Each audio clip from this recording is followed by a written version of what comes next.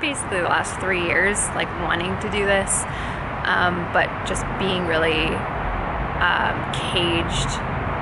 There's a hummingbird. Let's see if I can get this. Mid-rant, but there's a really pretty hummingbird.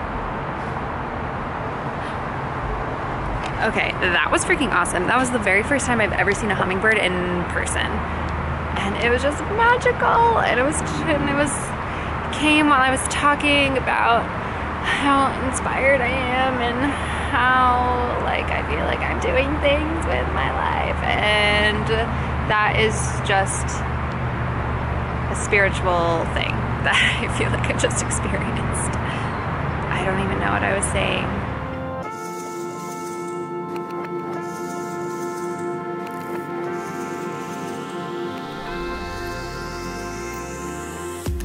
Is official full day 1 of the conference, and it's like mid-afternoon right now. It is almost 4 p.m. and I haven't vlogged at all, but I've been really enjoying all the speakers.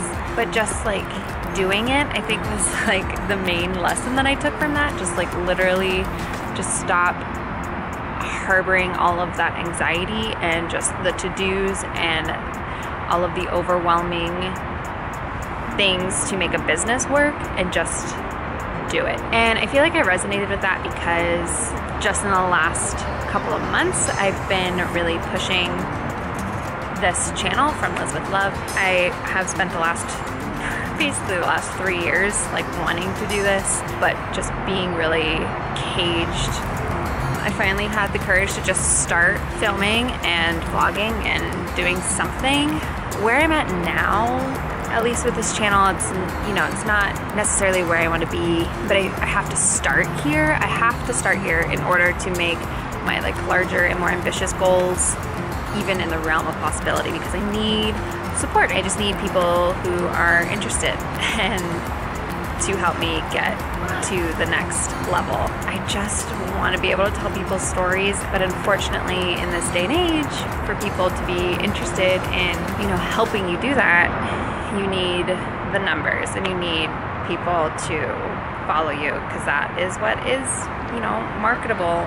And so that's where I'm at right now. I'm like really driving that home and really learning how to do that, and to do it in a genuine way. I don't ever want to come across as scammy or that I'm taking something away from you guys, because I'm so indebted to you. It's insane.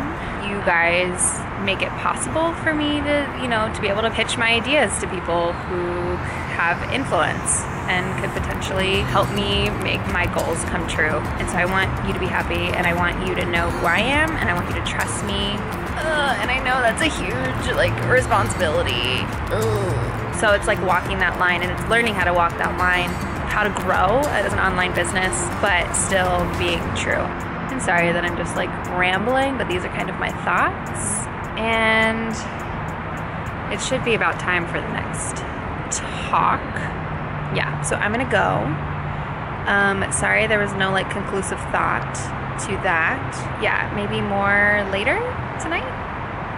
Yeah, we'll see how the night goes. Okay. Are you?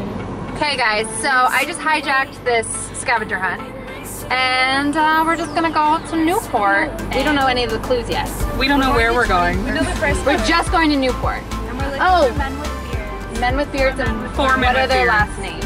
That's the clue, right? Okay, so clue number 1. Let's go. Guys, this is unreal right now. Oh, there you go. The men.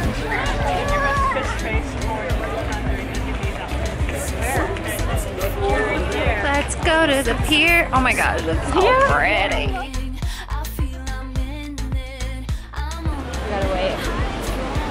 We gotta wait for peeps to get all their Instagram photos.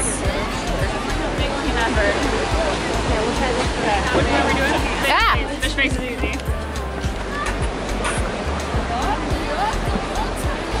Okay, I got it.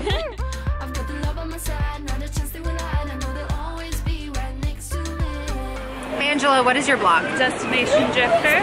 Destination Drifter. Fashion, travel, mostly travel, but Okay. confused. Cool. So like lots of lifestyle stuff too. Like, yeah, I'm definitely in the whole like more of a rock and roll type look. Love it. That sort of thing. I'm into it. Cool. Hey, so I'm back in my hotel room. I had a really fun time with our little scavenger hunt. Tomorrow is the last day of the conference, so there's a few speakers, and yeah, it's a lot to think about. It's a lot to think about. Just everything that I'm learning here. It's overwhelming, but definitely doable. So I'm just gonna lay down and I'll see you guys in the morning.